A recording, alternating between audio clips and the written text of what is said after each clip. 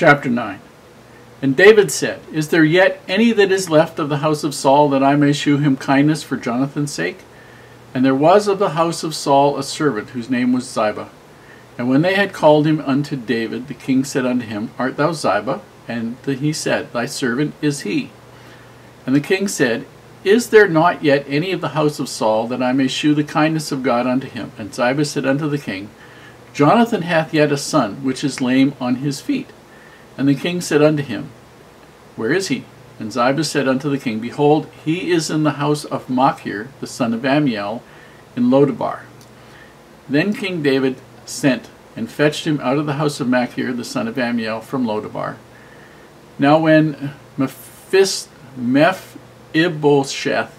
the son of Jonathan, the son of Saul, was come unto David, he fell on his face and did reverence. And David said, Mephibosheth?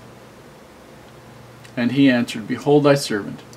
And David said unto him, Fear not, for I will surely show thee kindness for Jonathan thy father's sake, and will restore thee all the land of Saul thy father, and thou shalt eat bread at my table continually. And he bowed himself and said, What is thy servant, that thou shouldst look upon such a dead dog as I am? Then the king called to Ziba, Saul's servant, and said unto him, I have given unto thy master's son all that pertained to Saul, and to all his house. Now thou therefore and thy sons and thy servants shall till the land for him, and thou shalt bring in the fruits, that thy master's son may have food to eat. But Mephibosheth, thy master's son, shall eat bread alway at my table. Now Ziba had 15 sons and 20 servants. Then said Ziba unto the king, According to all that my lord the king hath commanded his servant, so shall thy servant do. As for Mephibosheth, said the king, he shall eat at my table as one of the king's sons. And Mephibosheth had a young son, whose name was Micah, and all that dwelt in the house of Ziba were servants unto Mephibosheth. So Mephibosheth dwelt in Jerusalem, for he did eat continually at the king's table, and was lame on both his feet.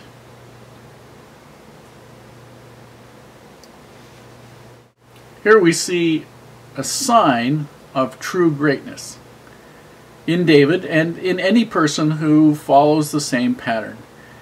David remembers Jonathan and he loved him. He also remembered Saul and honored Saul. And so he asks the servant if there are any descendants of Saul or Jonathan still alive. And the servant knows of a son of Jonathan who is lame on both his feet. And obviously this person doesn't think particularly highly of himself. He goes into the king, and when he falls flat on his face and worships, not worships, but just does obeisance before David, and he refers to himself as a dead dog. Now in Israel, he would have been seen that way. Somebody who was lame in both his feet and couldn't walk basically couldn't do much. I have difficulty walking sometimes, and there's a lot of things that I can't do, and I'm lame on one foot. If I had both of them, it would be even worse. So David decides that he is going to not only look after this man, but he is going to restore unto him everything that was Saul's. And Saul had considerable estates and wealth as the king. He always would have had. And he assigned Ziba, his servant, who had 15 sons and 20 servants, to look after the land for him. But nevertheless, he wasn't going to need the land to have food to eat, because he was going to eat with David all the time.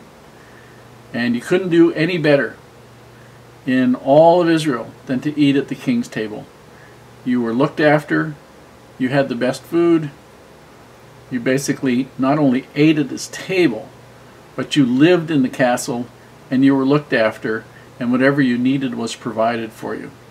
And so this young man had gone from being in the worst of all possible conditions to having the best that Israel could provide, and all of that was because of David honoring the promise he made in 1 Samuel chapter 20 to Jonathan.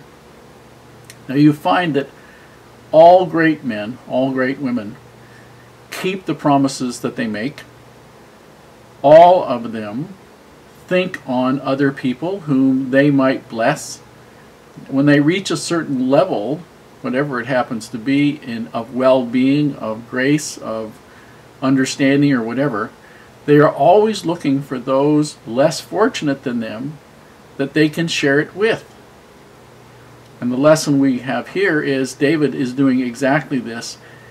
And one of the reasons for having this in there is not only the history of David, but to understand that this is something that the Heavenly Father would like us to do. Regardless of how little we might think we have, those of us who live in the Western world, in North America particularly, are fabulously rich compared to virtually everybody else on the face of the earth. And we can share a great deal and need to, and we're going to be judged on how well we share and how well we give and how well we do in caring for those people who are less well off than us.